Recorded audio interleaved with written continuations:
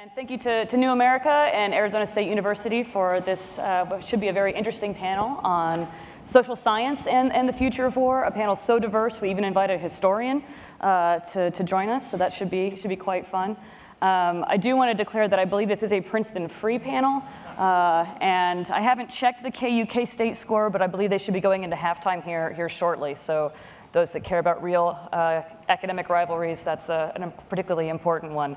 We're going to do this a little bit differently than some of the other panels here. I'm going to have each of the panelists give just sort of some initial opening salvos, some initial thoughts on academic research, social science, and the future of war. And I think we'll just go down the column here. So Christian Davenport from the University of Michigan, if you'd like to start. Wow. So it was a very interesting enterprise to try to think of exactly what it is that social science could teach us about the future of war. But I think I'll start with initially the idea of expanding the conception of what it is that we're talking about. Much of the focus has been on war, but I think I immediately kind of jumped to the more encompassing categorization of political violence, acknowledging the fact that there's just so many kind of like segmented or siloed different forms of political violence that people are studying in isolation of one another. And war is, I think, this amazing vacuum of sorts that pulls in a lot of different forms, but we need to get to this more disaggregated understanding of it, and also try to think of exactly what's on the other end of that continuum. I'm trying to get to the understanding of kind of positive peace. I'm kind of going back to something that someone talked about earlier, thinking about what is on the opposite end of what it is we're trying to create, what it is that we're trying to kind of build, what is it we'd like the war to kind of basically help us establish in doing. But I think also we have this issue of kind of expanding domains as well.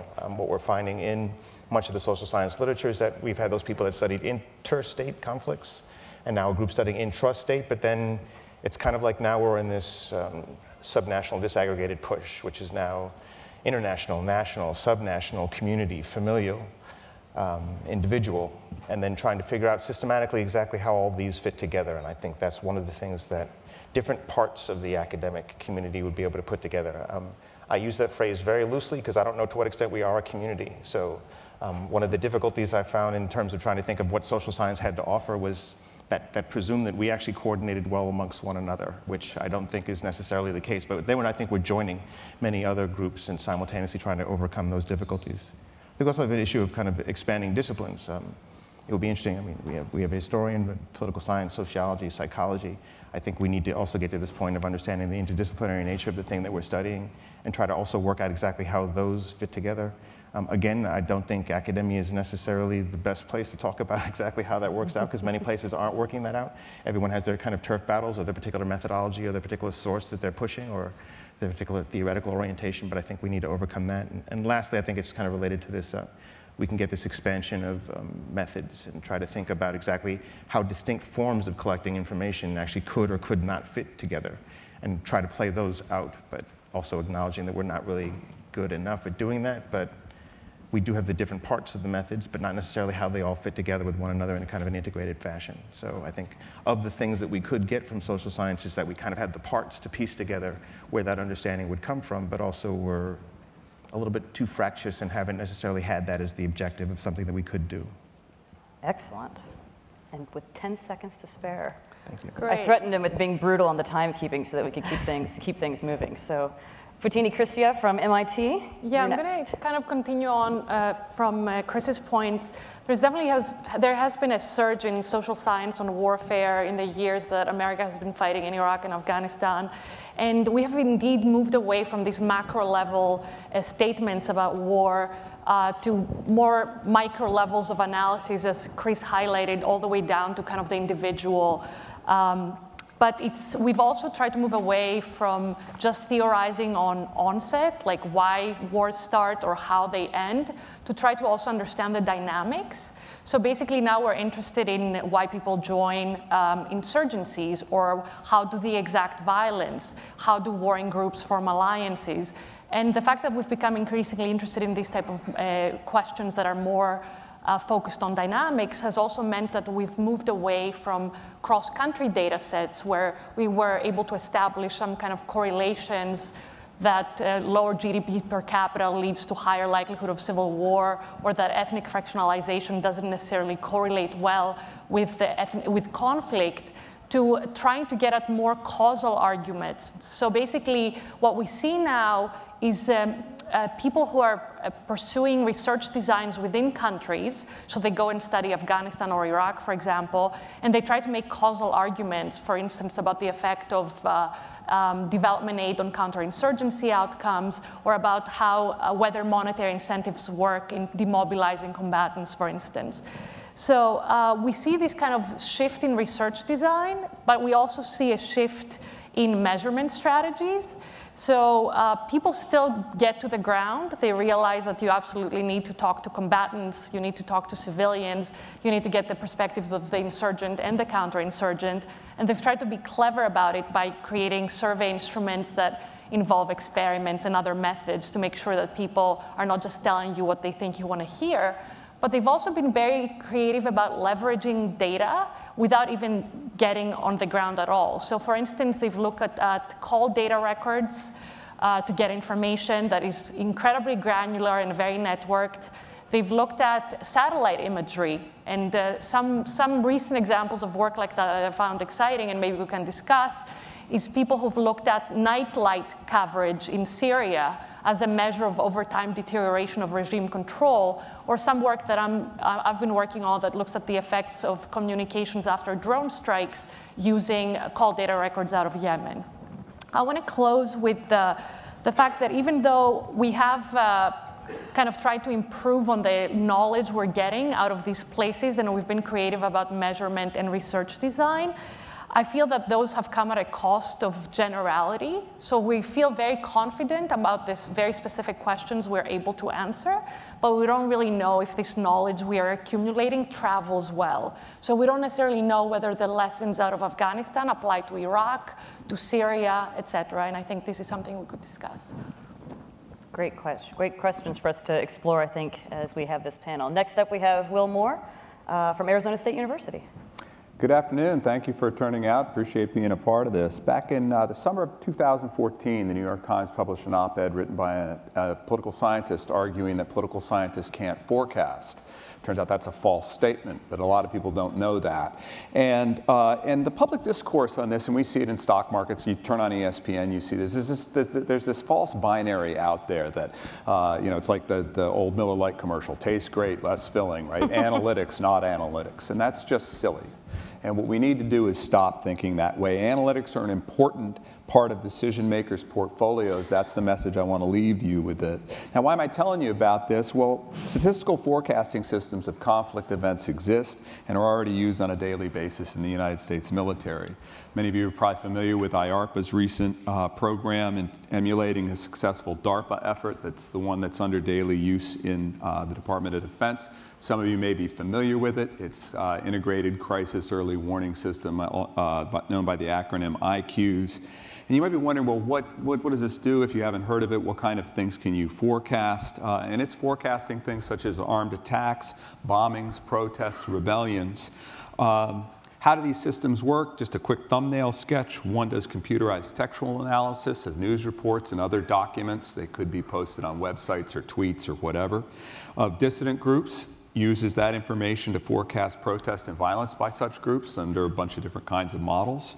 To offer an example, there's an IQ's related project, the predicted values of how many monthly armed attacks would groups like Boko Haram and Al-Qaeda in the Arab Peninsula produce.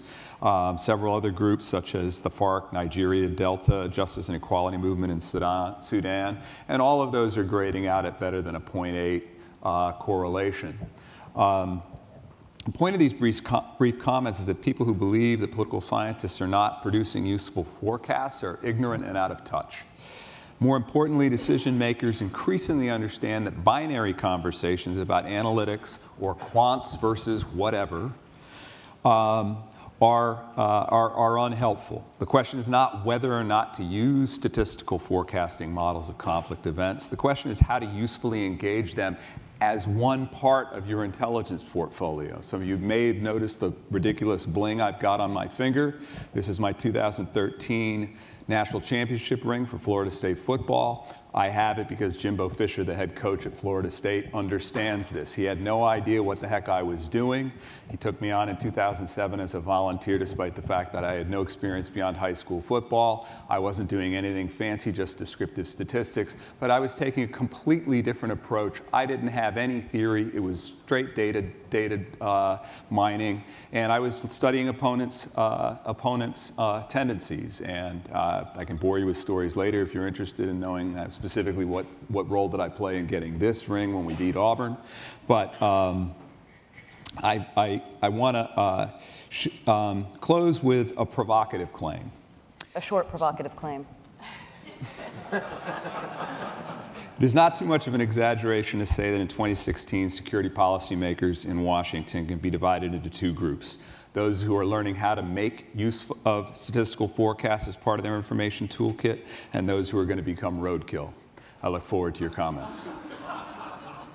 General McMaster. Okay, so as the historian here, first of all, it's a great privilege to be here with all of you.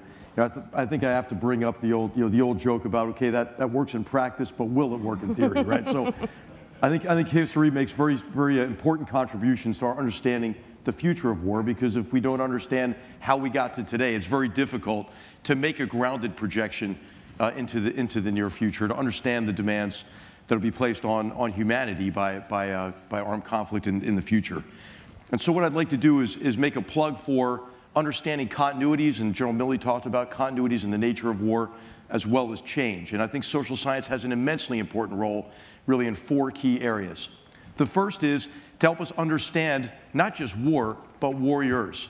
You know, in his great book that looked at conflict and battle over 4 centuries, the historian John Keegan said that what battles have in common is human. The struggle of men, and of course women, today trying to reconcile their instinct for self-preservation with the achievement of some aim over which others are trying to kill them. And so it's important for us to understand how we need to prepare soldiers. What are the requirements for warriors in the future? And I think this is an important topic to study. It's one of our Army warfighting challenges. There's a snappy pamphlet in the back you can pick up. But it's one of our 21st order questions, the answers to which will help us prepare the future Army. And that question is how to develop resilient soldiers, adaptive leaders, and cohesive teams who are capable of fighting and winning in environments of uncertainty and persistent danger. And so I think social science can certainly help us in that connection. The second key area, I think, they can help us really understand, and Christian and Will and Fotini already talked about this, understand the problem set within conflict, and to understand our enemies better, to frame the problem sets, to understand not just the enemy, but the people among whom these conflicts are fought, and Christian already mentioned that already. And I know that you're going to talk about hybrid war and so forth later. It's becoming even more important, I think, to understand really the nature of your enemy, but then how you interact with that enemy in context not just of geography, but in context of the populations and the cultural and political and social and economic and religious factors that affect your mission and the outcome. The third thing I think social science can help us do is engage people, because ultimately conflict is aimed at altering human behavior, and human behavior is what is fundamentally at the basis of violence. I mean, what does ISIS do? I mean, they pit communities against each other. They portray themselves as a patron and protector of one of those parties, and then use control of populations to accelerate that cycle of violence. So we have to be able to separate the enemy from sources of strength, and that's physically, but also psychologically and politically. And then the fourth thing is that social science can help us understand the problem of future war. Talking about really threats, enemies, and adversaries, understanding patterns and projecting forward. But as Zachary Shore has said, you know, in a great book about called A Sense of the Other, it's really the pattern break that's really important. We talked a lot about Russia. Pattern break was like in 2008, I think. Also understanding our missions, technology and its influence on war, but the interaction of technology and people. And then, of course, history and lessons learned. And then the question is, will anybody listen to social scientists about it? And I'm sometimes skeptical about it, because I think we try to turn future war into something that's alien to the nature of war. We tend to define future war as we would like it to be, right? Really, you know, fast, cheap, efficient, waged from offshore standoff distances. And so we have to really guard against self-delusion. Excellent. We're going to come to a couple of questions, and I've asked the panel to think about what their research and their time in the field suggests about the future of war. But I want to ask a little bit more kind of geeky type question, which is both Will's talked about kind of statistical forecasting, and I've done a lot of work on the text applications, of that, the earlier work on IQs and whatnot. Fotini's talked about some of the work on call data in Yemen, and I know Chris has done some really incredible kind of archival and field collection work of data. And if we can kind of come up just a little bit in a world of big data applications, the Defense Department, other parts of the US government are very keen to sort of realize the power of all of this data, which we're told we're just awash in all the time. What can social science tell us about how to judge that data, how to find the signal in all of that noise, and then how to make this last part, as General McMaster said, that translation, right? So not just being clever in the data discovery strategies, but also using that to really inform decision making. Fotini, can I ask you to start? Yeah, no, absolutely. I think the really important thing when you're dealing with kind of massive troves of data is to actually have a very solid knowledge of the context. So to kind of guide yourself as to where you would expect to find the signal in the noise, and also go in it with clear hypotheses of what you expect to find. So I appreciated the point of, there's incredible power in mining data, which is true. But if you have kind of 700 million calls and over 17 million callers, for instance, in one of the data sets that I'm working with, it's very hard to go just completely blind and looking for hotspots. So just to use an example, out of Yemen, we have these 3 years worth of call records, the year before the Arab Spring, the year during, and the year after. And we were very keen to try and use a coded data set of the protests and overlay call records over protest events to try and kind of get the anatomy of a revolution, try to understand how people mobilize in context of collective action for protests. And we realized that had we not known the exact geographic locations of where to look, the times of events, the qualitative information of how demonstrations, which were violent, which were not, it would have been really difficult to try and identify patterns. I'm going to leave it at this, but I also wanted to raise the ethical aspects of dealing with this type of data. And what's interesting is that even though social science has developed an array of rules that you have to go through human subjects committees for different types of experimental work or otherwise, we're really behind in terms of how to work with big data. So it's, I've experienced, trying to think of how to even present this type of research. I've struggled with making sure that the data cannot be de-anonymized, even though it's anonymous, and figuring out what's the exact level of analysis to present it in. Will, quick thoughts, then we'll go to Christian. Yeah, there's one way to try to answer that as well. There's machine learning and there's theory, as is the two ways that you try to split that out. And I think one of the problems that that Washington has had is that technical, a lot of the funding has gone to engineering firms, and engineering firms are very good at selling a system and bringing no theory whatsoever to it. And that goes back to something that was said a minute ago, which is, and this is our fault. Social scientists are very bad at interacting with policymakers, and that's something that we need to improve. And we can sit there and blame the policymakers, but the reality is we're terrible at it. And there's also a training gap, but it's about to start getting bridged. Social science is moving toward teamwork. We're going to see, my generation, no, but the people who are being trained today are going to have to develop careers working in teams and working with teams with people with computer science degrees and all sorts of other things. And the computer scientist should never have to be responsible for the theory, even if the theory is nothing more than identifying what's the set of variables I include in my machine learning algorithm. So we're not there yet. We've got to learn a whole bunch of new things. We've got to learn how to work in teams. We've got to learn how to work with computer scientists, and we've got to learn how to communicate effectively, learning the languages that you all use and learning how to interface with you rather than trying to sit there and give here's my 5-minute speech on my research and expect that you guys are going to be interested in following that. Chris, do you have thoughts on evaluating data? Funny. So one, I'm not a big data fan. I'm a better data fan, and that there's a big distinction between them. I think part of the problem is a lot of the stuff that we're receiving is kind of the noise. We get to a better understanding of exactly what's kind of being tapped when we're engaging in kind of triangulation. But if all the money's being tossed in one particular direction towards a particular type of data collection, then we'll think that we basically have, wow, we have like 5,000 respondents or 5 million or 800,000 or something, thinking that we're actually able to tap some phenomena, but I don't think that's necessarily the case. So I'm methodologically eclectic to not trust any of them well enough to basically kind of rely upon any one, and thus I think we need to kind of push in this kind of like multifaceted direction.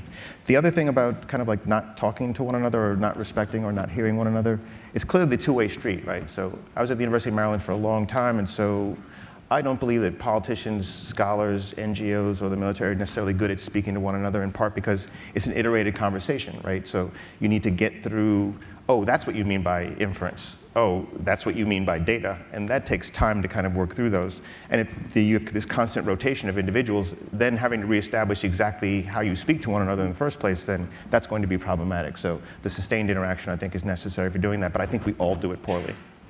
That certainly speaks to one of the great benefits that academic networks can provide, and I think some that General McMaster has leveraged, which is the way that these, whether it's collaboration amongst particular research partners, or a lot of this is driven by interpersonal connections, right, and personality, whether that's for good or ill. HR, can you speak just for a minute sort of how you've leveraged academic work in, whether in your work in Iraq or Afghanistan or currently at ARCIC?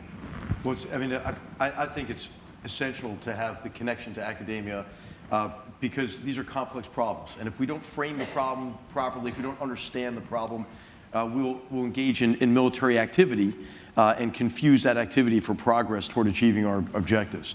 And so I think a lot of our connection to academia can help us really understand the nature of the problem, ask some first-order questions, about what is driving the conflict, and to recognize, the limits of our own understanding by interacting with those who have real regional expertise, who have expertise in political science and social science, who can also help us understand the complex causality of these problems, and then also the opportunities that exist for us to affect these problem sets, but also the limitations. Before we get to the sort of my final question about for you all, and then we'll move to the audience, I do want to ask the panel for sort of their thoughts on how social science research has changed over the last 15 years, basically through this period of the war on terror. I started graduate school the day after 9/11. I lived 3 miles from Logan Airport. Fotini and I were classmates. I don't remember when exactly you got to Boston, Fotini. But it was still, terrorism as a field of study was not a career advancing move for the most part. Studying protest movements or contentious politics, which is really Christian and Will's background, was still not certainly the emphasis in a lot of programs. I remember even being told in 2006 when I was studying counterinsurgency campaigns, my department chair said, "Insurgencies? Really? Does anyone care about that?" Not Harvard University's greatest day. A lot has changed in the 10 years since that conversation took place, my defection from academia notwithstanding. What else has changed in the way we do social science research, both in the methods but also in the topics that we see social science starting to focus on? I should note, we're all political scientists with the exception of HR up here. So when we talk about social science, we're really not getting into these, sociology or the cognitive sciences that have a lot to offer here, and I think probably might take us to the next step. But from the political science side, what's changed? Chris? Given the setup, I'm trying not to be overly pessimistic, right? But so I think some things have changed. So it's now. I remembered. So I came out in '92 from grad school, and I remember there was like 2 jobs that talked about conflict and violence, and you're kind of going, okay. I had at least 2 jobs, which 2 years before that that wasn't even there. And so now it's quite frequent. We're not at the stage yet where every department suggests that they need to have somebody that studies conflict and violence, and they know something about it. And then, unfortunately, it's trendy, right? So then a lot of people think we need a Civil War person, or we need someone that does terrorism. and every now and then maybe someone that does human rights violations. And so I think we now have more understanding that you'll see a few of those people. But there's very few programs. Like if you're looking for a program, like in an undergraduate or someone will come to you and be like, where can I go study conflict and violence? Which program should I go to? There's very few places that are like, they have the people, there's like a working kind of group, there's some data that they're collecting, and they're just punching out publications and training people. There's very few places that are doing that explicitly. You could have parts of that. You have some people, you have some workshops, you have some people doing some data, so most of us are doing publishing. But very few of those kind of piece together. But we now have the parts that exist to actually start piecing that together. But you start looking across programs, especially in like the more elite institutions, you'll be hard pressed to find more than one or two individuals that study anything that we're talking about in this room. So it's coming down the pike, I think. So that perspective, I think we should be very optimistic about. There's now more people that are studying it. Now, what they're studying, how they're studying it, I'll definitely quibble with some of that, because I think some people are trying to be a little bit too trendy and think about exactly what is hot now, as opposed to thinking more systematically about what is it that we actually need to know. So there's kind of like an organizational turn, right? A lot of people want to study organizations, security force institutions of different forms. But somehow we got started on this militia thing, and so people are off studying militias, and I'm like, talk about the sideshow versus the main event. And so it's kind of like, it's very interesting how these things kind of emerge. But I'm generally optimistic in the fact that I think that there's now a conversation, there's now people, there's now some training. But I clearly would have thought more would have happened in terms of support for the training in the institutional buildings and so forth. I think in many respects, Europe is way ahead of us in terms of the training of the individuals and institutes and so forth. And so I think we kind of need to catch up. Interesting. Shift gears now and to have each of you just say briefly kind of what your research or your observations on the future of war are likely to look like. Are there trends that you see from your own research? Are there trends that you've observed through your field work or through your work with other students or other institutions that give you some insight into kind of our broader project here today and what the future of war? Will, can we start with you? I guess I'm actually going to go back to a topic that was raised a little bit earlier in an earlier panel, and an observation that wasn't raised there is that I like to think about what it's like when you're in a democratic country rather than an autocratic country, and we have, especially in this country, a real tendency to think, oh, that's good things. There's always good things in democracies. And the question was about perpetual war, and nobody wanted to bring up that we've done this before multiple times. We've had a Cold War. Nobody wanted to think about the role that fear plays and the quite rational incentives that politicians have to play to fear because it mobilizes and gets people to the polls. Okay, George Bush, when he's sitting there after 9/11, had a choice to make. How the heck was that guy going to get reelected president? I mean, think about that. He was dead in the water, what is your right? research saying, Will? What is your sort of, on the academic side, are we seeing in terms of the future of war? I'm going to leave it there. Okay, Fotini. Yeah, I mean, in my case, I feel like some of the challenges we're confronted with is trying to study things for which we just don't have empirical evidence. For example, cyber warfare. There's no empirics, so how do you even begin to study it? I know colleagues are trying to look at the legal frameworks or just come up with general theories, but if something is covert, how do you even go about studying it? I think we've become a lot more creative with drone strikes, for example, that are also covert. But being at New America, I mean, I think they were at the forefront coding the events, and we're actually using their data set now to try to look at the effects that drone strikes have on communications using this cell phone metadata. So people can try to be creative at getting at these things, but I think one of the main struggles we're going to face is how do you study things for which you cannot do empirically based research. The other issue, I think, is combining technology with real shoe leather. So I appreciated Chris's comment about how you really need to be multi-method in what you do. And I'm thinking about some recent research of colleagues who looked at satellite imagery out of Iraq, and they were basically looking at areas that were controlled by the Islamic State and then taken over by the Iraqi army, and they were looking at buildings and then looking at how many buildings were being destroyed as a measure of kind of retaliation of the Iraqi army reprisals against locals who were allegedly supporting the Islamic State. And then when you talk to Iraqi army people or people of kind of the Hashd al-Shabi militias, they basically tell you that they had to destroy these buildings because they were booby-trapped. So in their version of the story, they're protecting the population, while what the researchers were interpreting just based on the satellite imagery is that it was because it was just in retaliation. And I'm not saying one or the other has the real ground truth, but all I'm trying to say is that you can't just do it with big data alone. You actually have to also have the ground story. Christian. There's an interesting finding. I think it's been around for a couple of decades, but if you think about it, it's kind of intriguing. So behavioral challenges from people that are going against governments tends to always lead to some government coercive or forceful response. But when you flip it and you're looking at government coercive violent activity, it has seemingly every effect on behavioral challengers. Sometimes it increases dissent, sometimes it decreases it, sometimes it has a delayed effect. What's intriguing is this has now been established relatively well, but we don't really understand what the imbalance means. So like, if the government coercive activity, and you don't know exactly what the response to that government coercive activity is going to be, why would you engage in the government coercive activity?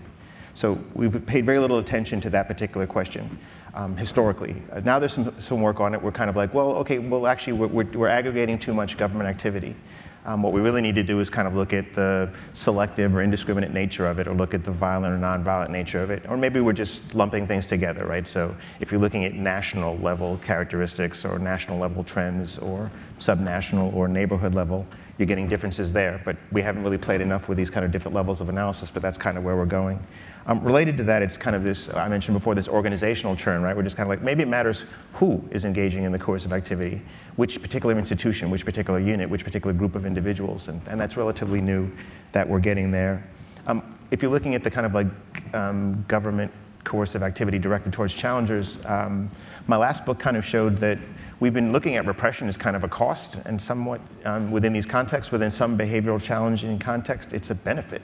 It's like you're now marked by this particular coercive activity. Look who I am, and then your resiliency and your ability to try to overcome that is actually one of the things that is kind of propelling you to continue. And I think this kind of shows the kind of organizational and individual intersection that we kind of like need to push down on.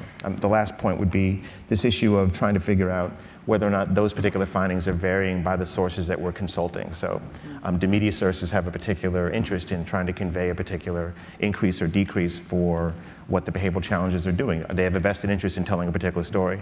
Or when you're doing interviews with challengers, do they have a vested interest in telling you that they fought back diligently, beside the fact that behaviorally you couldn't really document that in any other way? But looking across the sources, I think, is also something that's emerging from this particular paradox. HR, we're going to come back to you. I want to take just a couple questions from the audience here quickly.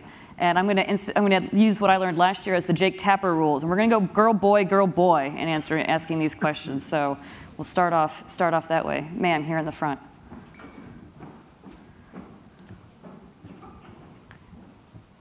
We're trying to keep the conference here on time, so if we can keep those questions punchy and to the point, that'd be appreciated. Smith. I'm with the Department of State.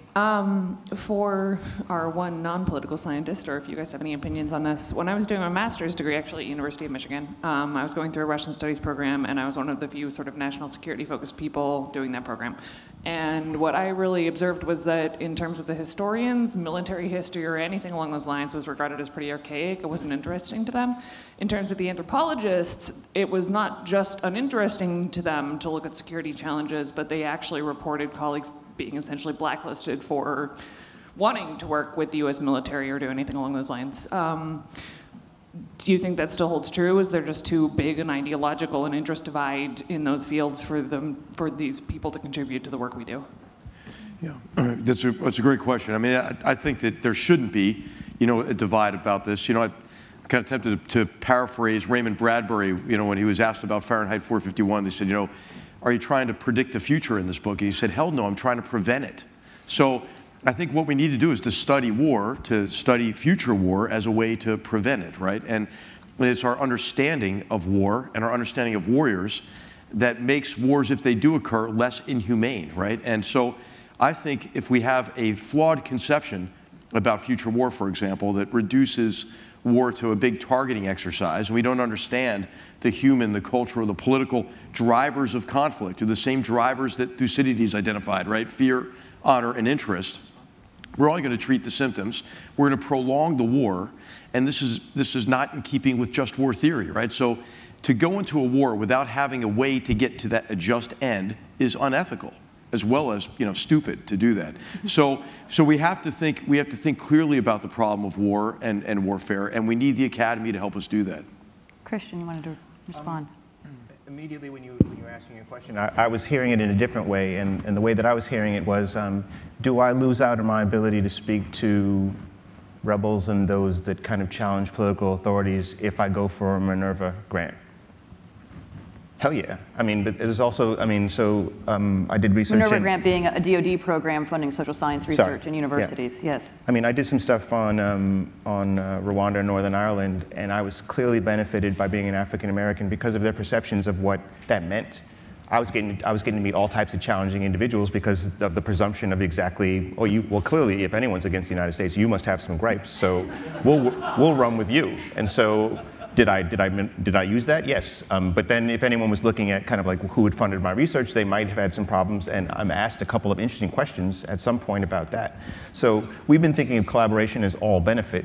There's this cost part too, with regards to how that's going to hinder your ability to reach certain types of audiences, which is going to be a major issue. I'm not sitting this far away from Mr. McMaster because I've just realized that actually, but I'm just like, but clearly there's these kind of issues where these dyadic kind of partnerships are going to have these unintended consequences that we haven't necessarily thought through, but I know that people are in the academy thinking about this. This does come up quite frequently, where you're getting your money from, and out in the field, you don't want to have that conversation with exactly where did you get your money from, but it's clearly a problem. I think it's good for there to be a healthy tension between the communities. You don't want all these groups seeing these questions from the same perspective. You can't then challenge those perspectives, but the question is how to avoid that hostility, right, and the sort of stereotyping that occurs in lots of different directions, you know, amongst these. That's right. that too. Gentleman in the back. Chick Feldman, NAMO. What I'm curious about, how is the communication between an operational commander who thinks he needs some analysis, and are you able, or would you want to help redefine his problem or figure out a research project to get to what he or she is looking for? I've relied very, very heavily on academics from multiple disciplines to help in Afghanistan and Iraq, for example. When we went into northern Iraq in 2005, and sadly it looked kind of like it looks right now, Al-Qaeda had largely taken over, Al-Qaeda in Iraq had largely taken over the northern part of the country. I called West Point and I asked my friend in the history department if he knew anybody who could help, and he sent a Major Dan Bernard, who had done his dissertation at the University of Chicago on the 1919-1920 revolt against the British in Nineveh province. I've relied on Colonel Joel Rayburn, who's here today as well, for that kind of deep cultural understanding, really, to be able to go in asking the right questions and understand the political, tribal, ethnic, religious dynamics within a particular area.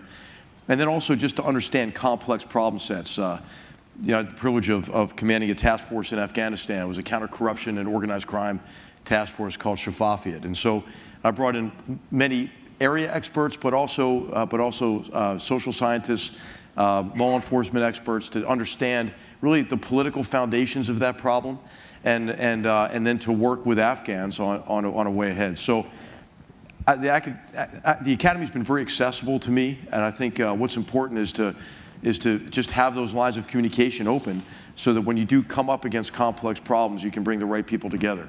And again, it's important to get people to listen, right? I mean, we talked about Iraq, and you know, there was war planning that happened, but a plan wasn't developed that was informed by some of the experts like David Pierce, who's now our ambassador to Greece, who did the Iraq study.